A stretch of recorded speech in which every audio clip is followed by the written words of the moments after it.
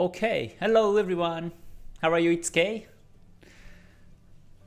Let's start the live stream today. I hope you're having a great weekend. So this is Saturday on the 10th of September, and today, every Saturdays I talk about some psychology or mindset topics. So today in this live stream, most likely I won't check any charts, but hopefully you enjoyed the live stream until the end of this one. Hold on, so let me check, let me get ready here. I just finished the class, so I'm just getting ready here now. Okay, so I get this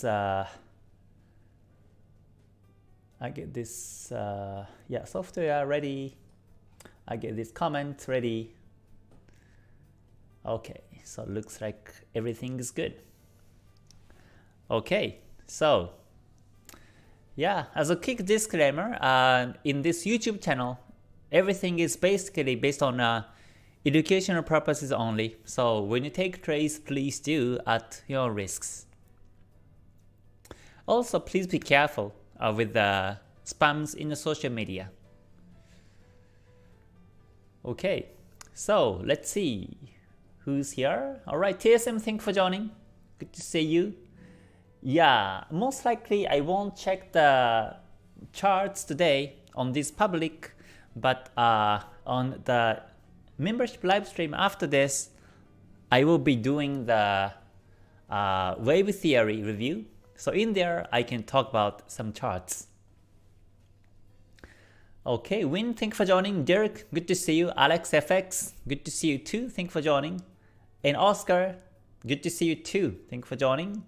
And Tony Gold and Homan. Alright, Yuri, thank you for joining. Vinicius and PW, good to see you. Randy and TikTok Movie Hero. Alright, John Hera. And good to see you here. Okay. Okay. Biarhanga, good to see you too. Thank you for joining. Alright, and yeah, TikTok, yes, new live stream corner is pretty cool. Yes, in the back, right? I recently changed the layout. Actually, I changed the angle of the camera because camera was facing that way before, but I see some reflections on the window at night time when the outside gets darker, and that's why I changed my camera angle to this way, so that you don't see the reflections of these monitors and myself through the window. So I'm still setting up in the background, so I'm actually still getting ready for the new shelf and some bookshelf in the back. So for now, it looks like this. So this is, yeah, I live in Dubai right now. I'm not in Japan, I'm in Dubai. And this is the 10th of September at 6 p.m. So yeah, good to see you everyone. Thank you for joining again.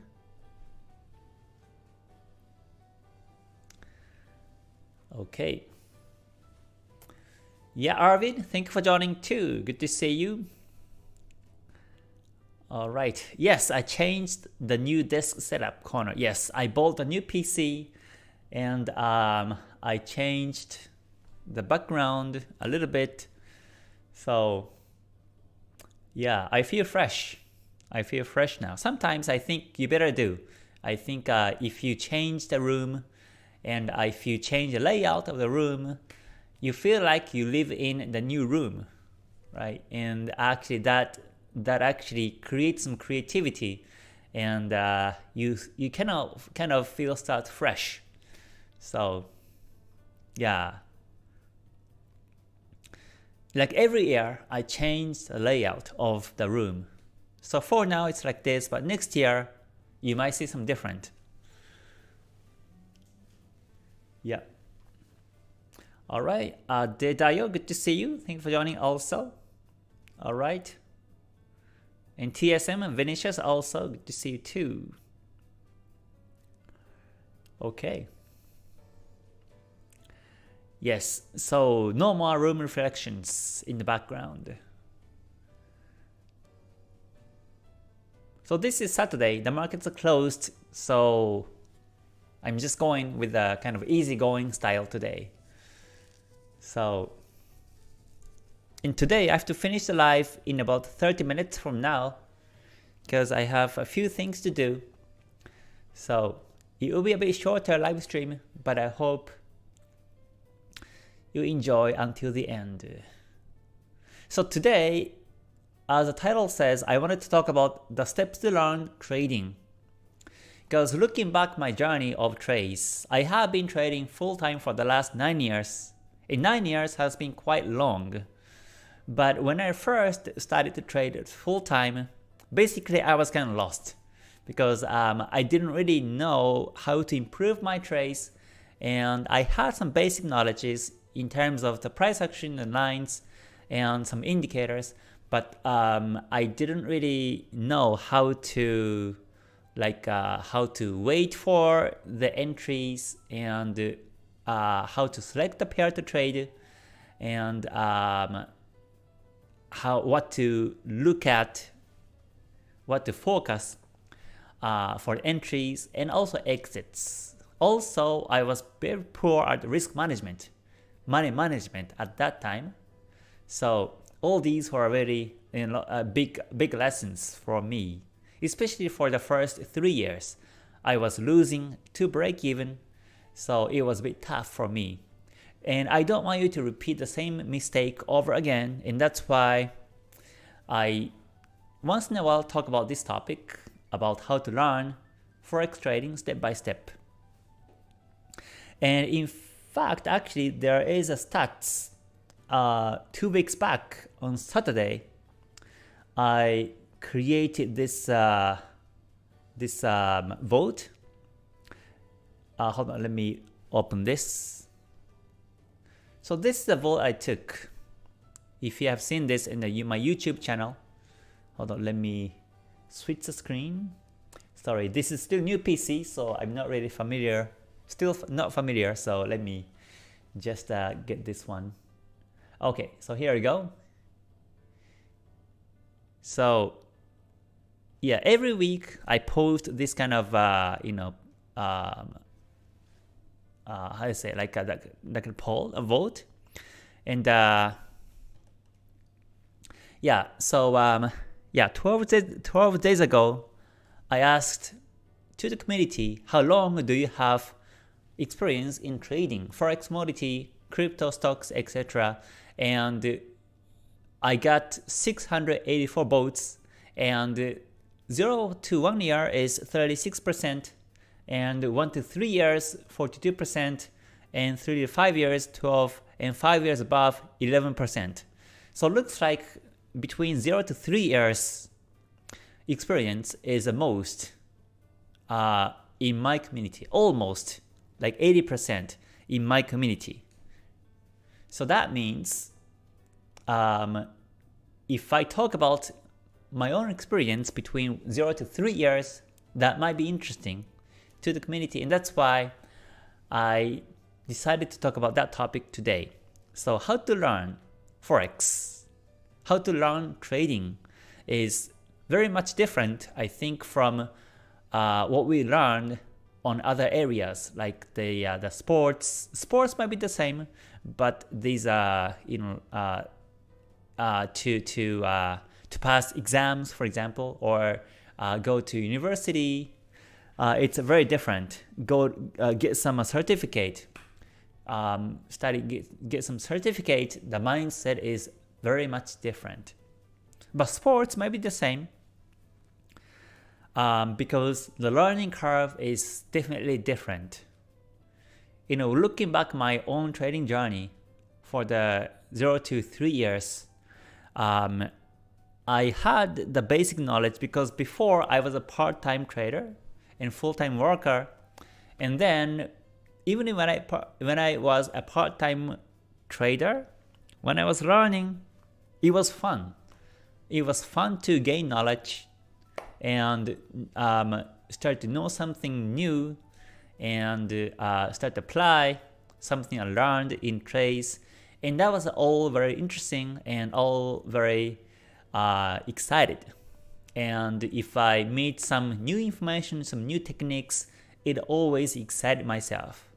And I think that's the experience from 0 to 1 year. You're open to the trades and you're open to the new knowledges.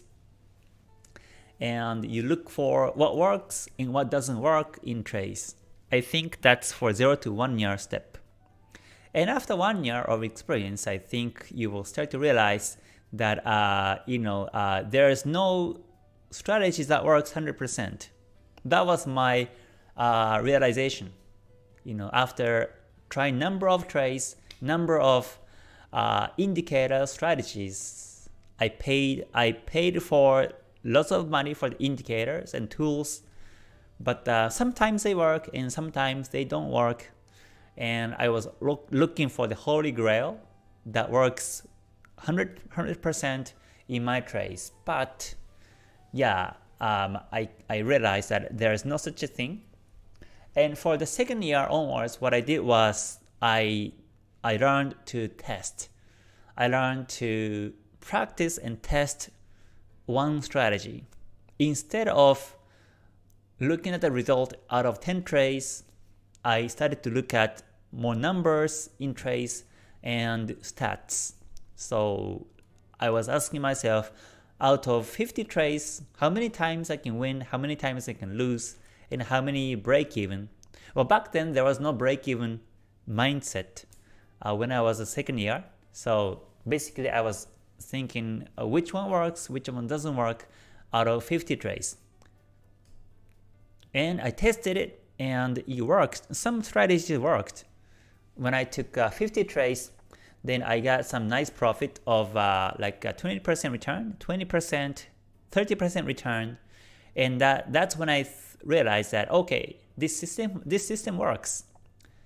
And I got confident that the system works, and then I quit my job. So after doing part-time trader for the 2 years, I quit my job and I became full-time trader. And then I suffered for 3 years, another 3 years until I get profitable. And looking back, I think one of the biggest mistakes was I believed one system too much. Like so I didn't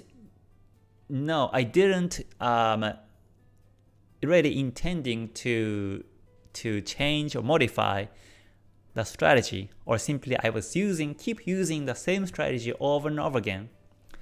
So yeah, simply that was my big mistake. I was too rigid on the strategy I was using because it was working when I was working full-time, trading part-time, and I was confident. But I would say, looking back, I was overconfident, too confident on that strategy. So I was a bit stubborn not to change the strategy when it doesn't work. So that's why I lost very big on the first year when I became a full-time. Also, I was very poor at risk management. I didn't really know about the stop loss because all I mattered was whether the market goes towards my direction or not. And if the market goes towards my direction, then I win.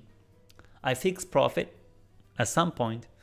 But if the market goes back, I kept holding the position because the market might go down, and then in the future, I was thinking that the market goes up to my position, and afterwards, I thought it goes up.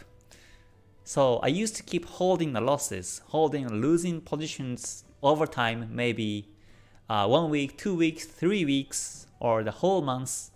I used to keep holding the losses, and that was not a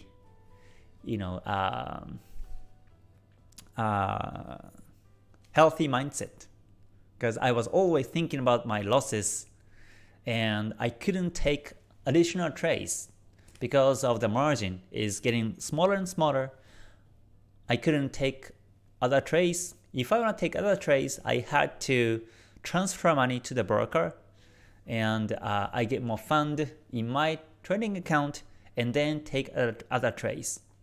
But if the losses are getting bigger and bigger, then psychologically I felt very unstable, and I was always curious, and I was always thinking whether I exit my loss or not. But when I was holding the losses for the let's say 1 week or so, I stopped exiting. So, but instead I kept holding, hoping that the future the market goes towards my direction, and I fail. And after that experience, I learned how to use the stop loss and the risk management, how to risk per trade. The risk management was the second topic of my trading career.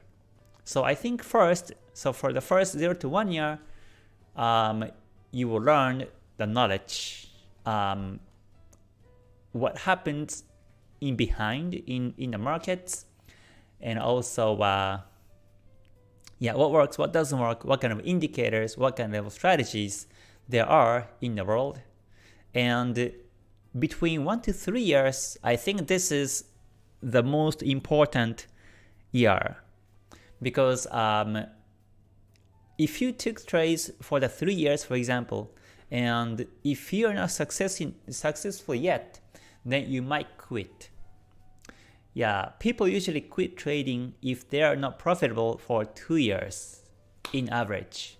So if you are on the 3rd year and still not profitable, then you might get discouraged already in psychology, right? So because I was one too. I part-time trade for 2 years, in full-time 3 years, but still I wasn't profitable. So in total 5 years, I was losing and losing every year, and that was very painful. But I didn't quit myself. I didn't quit because I didn't want to come back to the full-time job. And to my past colleagues, I said that, you know, I will be successful, so I never come back. So I said goodbye to everyone. And that's why if I come back to the company, it's kind of embarrassing. So that's another reason I didn't want to come back. But instead, I focused on how to improve my trades, because there must be a way. I was believing that there must be a way to get through and to get success in trades, because there are some successful traders in the world. So I was thinking I can be the one also. But I just didn't know how to do it. I just didn't know how to get better at trades. So that's kind of the mindset I had on the 1st and 2nd year. And in 3rd year was a break-even year. In 3rd year was I found a breakthrough for the last 4 years of losing period. And what was breakthrough was I was break-even. Yeah, I didn't lose.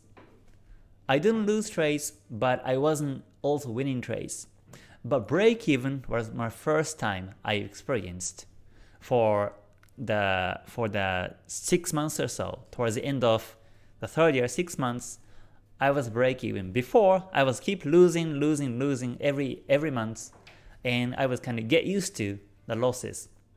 But the last 6 months of the 3rd year, I was break-even, and I applied risk management, and I applied the stop loss strategies. And when I had these break-even trades, I thought I can win trades in the long run. I became confident. So that was the biggest breakthrough. Yeah, although I was not winning yet, something in me changed. I felt, and I thought I can win trades. And on the 4th year onwards, up until now, I keep making profits every year. So that's why I say risk management becomes a key to success, because risk management and psychology are closely related, because losses are closely related to the psychology or mindset, emotion, and risk management protects you from losing big and protects you from psychological stress. So I think it's kind of rough sketch of my journey for my losing 4 years and up until the break even on the 3rd year of my full-time trader career. So speaking about the learning curve, this is also something I mentioned about based on my experience, is that the learning curve, like the horizontal is a horizontal. Let me just get this on a bigger screen.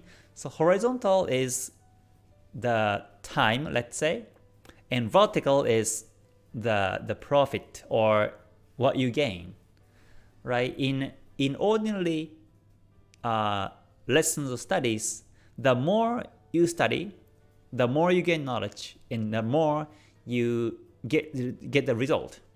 So it goes parallel like this way, the learning curve. But in Forex or in trading, it's not like parallel. First 1 year and 2 years, 3 years, no matter how much you learn and no matter how much you practice, you become break even, or even gets worse, it goes negative. It goes negative and you lose some money. And then if you keep studying by putting more time, suddenly it spikes up like this way. And I think this is a learning curve in trades, just based on my experience. Because the amount of knowledge I have never correlated with the result in my trades. So now I'm only using Ichimoku Kinko Hyo for higher time frames, and entry confirmations I use a couple of indicators, but I don't use number of dozens of indicators. I only use a few indicators and price action lines. Very simple strategy, but I can make profits. So I really believe that less is more. So the amount of knowledge does not really correlate to the profits in the result in trades because of this learning curve. It always stays like this in a flat or negative, and then suddenly it spikes up like this. And one of the breakthroughs, again, with my big learning curve up, was the risk management, mastering the risk management. Not about the strategies, not about the indicators, not about entries or exits, but the risk management made me a breakthrough. So that's actually one of the things that I was thinking by looking back my trading career. So, and that's the topic I wanted to talk about and share it with everyone today. Okay, I still see some comments now. Let me see. Okay, yeah, thank you for joining everyone on this relaxing Saturday. Today is Saturday, the market's closed, so I don't really check charts. I will do some weekly review, weekly forecast tomorrow, every Sunday. But today is about some free talk about how to learn trades. So what kind of difficulties do you have right now in terms of how to learn trades? If you have some difficulties, please let me know on the comment. Okay, Vinicius says, how you do your backtest on TradingView? On trading view, I use the bar replay. So here is the trading view, and let's say if I want to backtest on the pound AUD, I simply go back somewhere in the past, and I don't want to check the candlesticks, so I zoom out like this. And let's say if I want to practice on this downtrend, then I click on the bar replay, and then come back to around here somewhere, and then zoom in again, and then move candles one by one and see if we can enter trades. So with my strategy, I take the daily downtrend to follow, and then I check the 1 hour, should be pointing down, but this 1 hour is now flat, right? 1 hour Kumo Kijun Sen flat, so I move the candles one by one like this until 1 hour turns bearish. So it's about to break the support, but I just move the candles one by one until it breaks, or until Kumo Kijun Sen turns bearish. So it's retracing back like this. I simply skip. Okay, so now there is a breakout, but Kijun Sen still in the Kumo. Kumo still small, so it may retrace. So I'm not gonna go in yet. Okay, so here this is looking nice. So here I go down to the 5-minute time frame, and then look for an entry timing.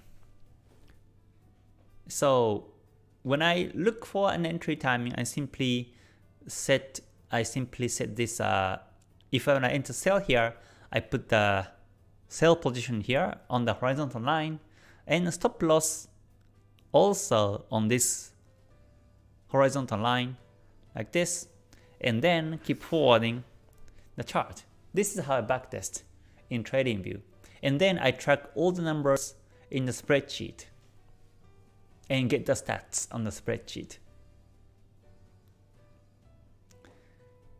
Yeah, so TradingView is also a good tool, perfect tool to backtest also. But personally, I prefer Forex Tester because you can run the chart in multiple time frames at the same time, and you can physically place orders and physically place the stop losses, and also you can move the stop losses just like you do in your MT4, MT5. So yeah, Forex Tester is my handy. So I don't usually backtest on TradingView, but technically you can in this way.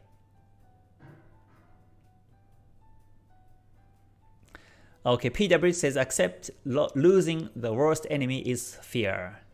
Yeah, that is true, that is true. The fear of losing, right?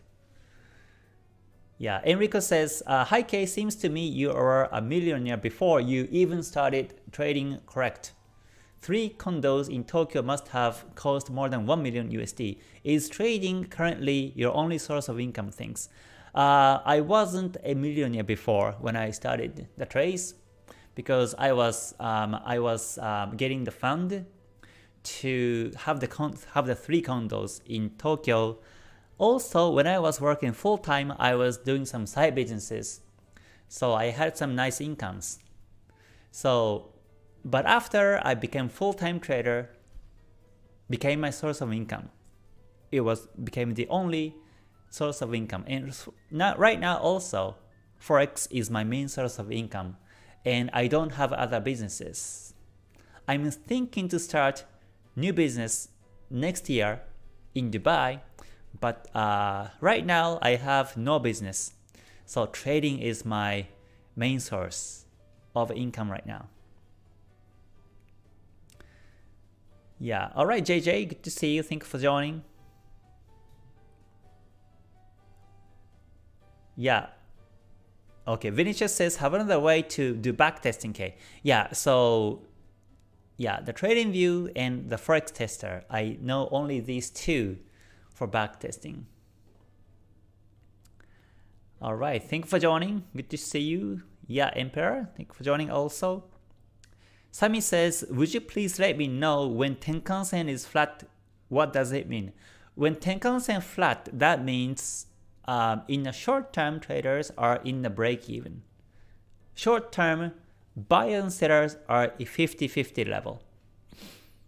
That's what the Tenkan-sen means, because Tenkan-sen shows the short term, Kijun-sen shows the mid term, and Senko span B shows the long term.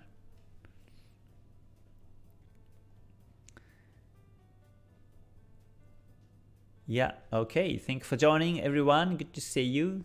Alright, Camillus, good to see you too. JJ says, sometimes when I see price band walking or if it makes a new breakout, I tend to feel like I'm missing out and I'll enter, but most times price tend to retrace heavy and I lose, depending on the stop loss.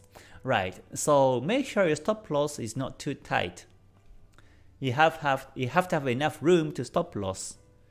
Otherwise, yeah, you get stopped out every time you enter trades. Yeah. Okay, I see many comments now. Thank you for joining. Thanks for your comments. Ahmed says, I get profit Euro JPY yesterday with Ichimoku like your expansion strategy. Okay, that's good. That's good. So yeah, keep using that. Yeah. Okay. Datamine says, do you use other tools for your fundamentals such as Ortex, etc.? No, I don't. I only use the chart, trading view, and yeah, news website, and the currency strength chart, and that's about it. Yeah, I used to use these tools from Oanda. They have like the heat map or the volume or like a histogram in a chart, market orders, New York options. I used to refer to these information, but not anymore. Okay, Enrico says, I'm confused. You say trading is my main source of income. Does this mean that trading is your only source of income? Yes, that is correct. Now I do this YouTube and I started to do the GTS class and Ichimoku community, but as compared to my profits in trades, it's really very small. So yeah, trading is my main source of income and I don't have other businesses. Yeah, because if I do other businesses, then most likely I won't have time to do the live streams, or you know, I won't have time to do the GTS or Ichimoku community. Plus, I don't spend so much time in trades. I only screen charts 3 times per day, and every time when I screen, I only take few minutes.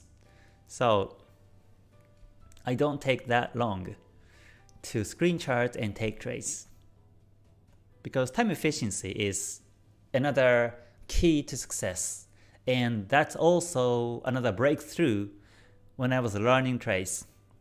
Before, I was spending almost all day, like more than 12 hours. I had 6 screens, and I was scalping before. When I was first started the trades as a full-time, I was a scalper. So I spend so much time in the charts, and I spend more time than working full-time job. But at the end of the months, even if I spend so much time per day, I was losing. And that was the most frustrating moment I ever had. Yeah, why do I lose? Still, I screen charts 12 hours per day. Every day I do, and I also study charts, study markets, and I put more effort in time than when I was a full-time worker, but still I lose. When I'm a full-time worker, I still get the money, right, every month. I get paid every month, but in trades it wasn't like that. So that was also a big stress.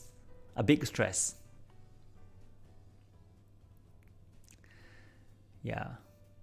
So And that's when I realized that the how much time in screen charts does not always relate to how much you make profits. That's why, if so, I was thinking how to take less time in screen charts, but how to make more profits was my mindset.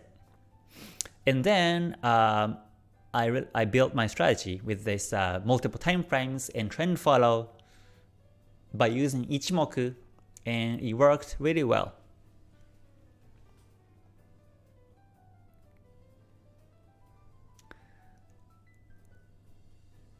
Okay, artist says how to choose the best pair to trade if there are. Best pair to trade would be about the Kumo shape. If you see the thickest Kumo, then that's the best pair to trade. Yeah, I never go in with the thin Kumo. Okay, Michael says, Kei-san, do you believe in algorithmic trading, automating strategy using MetaTrade? I have tried and I failed, so I don't do these auto trades. Yeah, all my trades are manually done. And I like it. I like to trade manually because I can really feel that I'm trading in the markets. Bolaji says, hi Kei, I use only Ichimoku in 1 or 4 hour daily, weekly. The small time frame are not working for me because of the noise. Sure, then you can use these higher time frames and take swing trades. That's not a problem. Yeah, but for me, because I trade Forex, and Forex pairs move up and down every week, and we see less number of weekly trends than the daily trends, and that's why I take the daily to lower time frames to trade. But if I would be in the market of the index or gold, then I will be taking higher time frames to follow, most likely. But for gold, I can still take the daily, but for indices, for sure, or stock markets, I will take the higher time frames to follow, because 5 minutes is too low for the stock or index. And also gold, 5 minutes is too low, I think.